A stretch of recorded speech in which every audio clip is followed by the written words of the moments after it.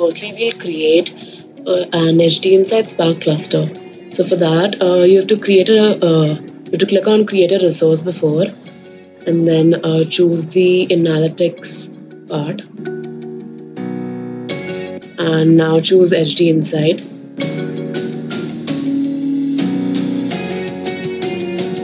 Now accordingly you'll have to fill up the names and details, and make sure the names are very unique, because otherwise you'll have a deployment error.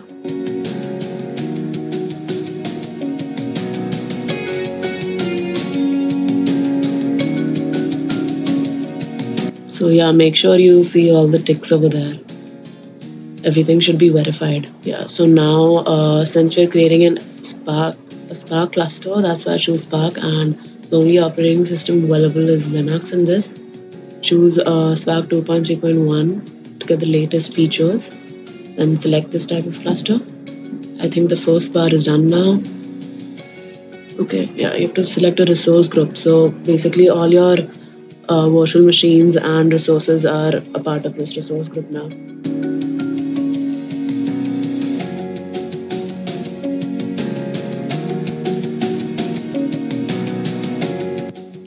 So move on to the second step now.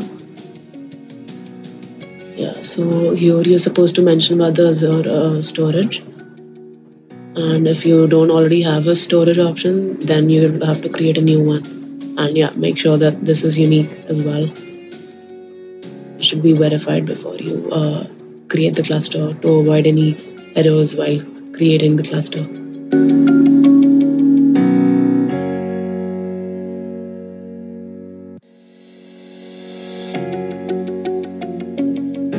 So just wait until it is validated. So it is not validated, there's some error. So make sure that you resolve this error before you press on create. So just root cause.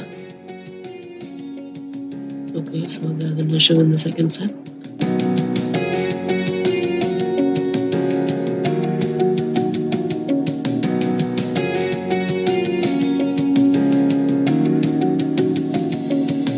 You have to create a new storage account with a unique name. So I'm assuming that is unique. We'll know in the final step whether this is, otherwise it won't be validated. So just wait for a while.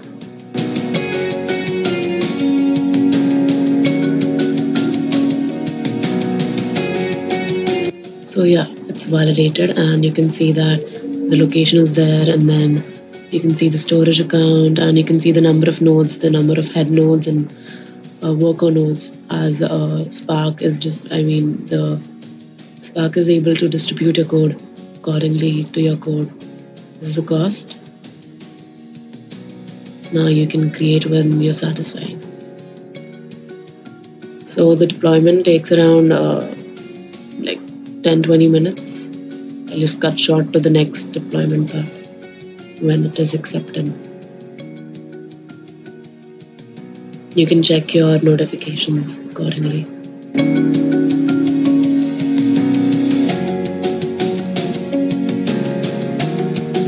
Yeah, so deployment is successful. Now your HDInsight Spark cluster is created. Now you can go on to the Spark HD, like the name. Now you can see that there are many features available over here. I chose Jupyter Notebook as my coding platform because it's pretty easy. It's already available with you. If you already have your code in Jupyter Notebook, you can directly copy paste it into this. And of course, use some inbuilt features supplied by Azure. So you'll have to log in, and so make sure that while creating the cluster, you remember the credentials.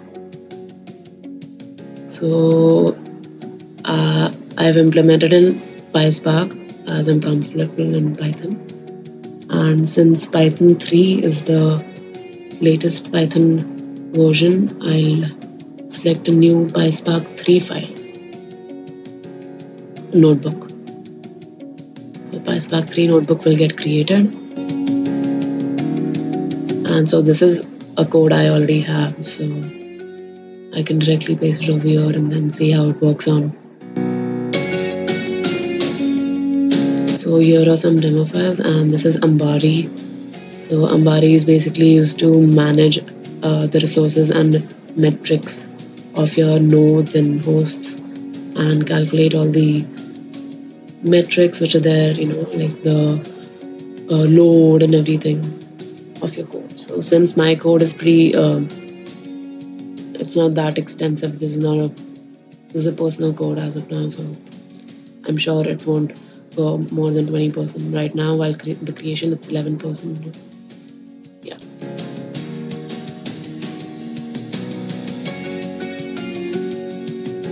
So just to check whether the instance is there, Spark instance, you can just run this.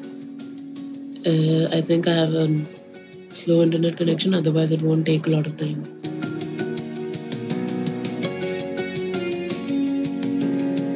So yeah, your application is already starting.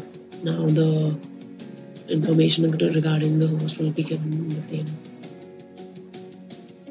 Okay, and now as far as the storage is concerned, you'll have to import all your CSV or Excel files, the data set basically. So I've already imported it over here. So first of all, what you have to do is you have to add a directory. My directory's name is data, and you can see a lot of features over here. So add directory is first, and then you can upload your file. Select it from your computer and directly upload it over here. So Azure storage is like pretty simple.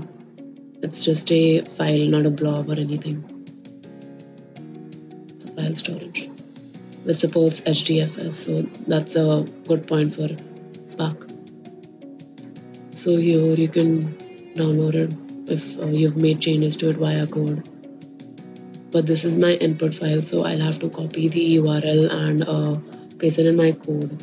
So it will refer to this to pick it up in my code, and then similarly you'll have to do for your output file as well, so it knows where to write. Then yeah, so these are these are some things which will help you out.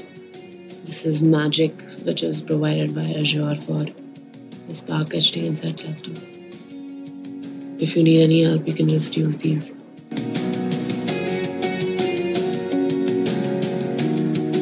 So I've already made my code in these two files, as you can see. So this is my main function which creates the cluster, and this is just calling that function, the mapping part. So yeah, you remember the storage part, right? So here I've pasted that URL of the input file so that it gets, we read the CSV file, and the second file which shows the output is there. Yeah, so this is just copy the path directly. So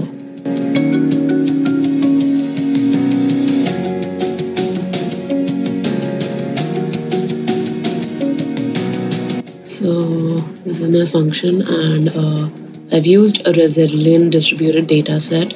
So here what happens is the Spark itself internally distributes your the storage, the code. So here it maps the increments. It is mapping the increments of clustering onto different nodes and then combining the data received from each node, the computation by each node. So this is how it is done. So as you can see in the first node, there are there are 200 nodes. Then I combine it with the second node's one, so it's like 200 plus 200, it's 400. And then for the third one, similarly, it'll be 400 plus 200. So in this code, I have 3 increments. That's why I have 600 rows in the ending, 200 rows per increment, and this is mapped onto different nodes. So basically, I'll have 4, 1 host and 3 nodes. So now Ambari, so you can see that the heap has gone up 18% from 11%, and this is the load, which has slightly increased. Nothing to worry about now though. And these are the nodes. So there's one host node and there are 3 nodes. And the other ones are, as you can see, the low 3 ones are not in use, and that is why the disk usage is very less. You can add new hosts if you want, but if your code handles it accordingly, you won't have to do it manually. Then you can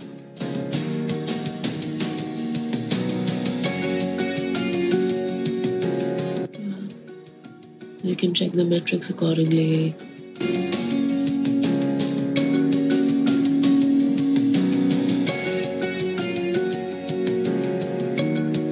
So this way you can distribute your code using Spark's Resiliant distributed dataset very easily, and you don't have to. And you're using Azure-HDInsight Spark cluster. You don't have to create your virtual machines on your own. It creates it for you, and then you can manage it accordingly. So it's pretty easy.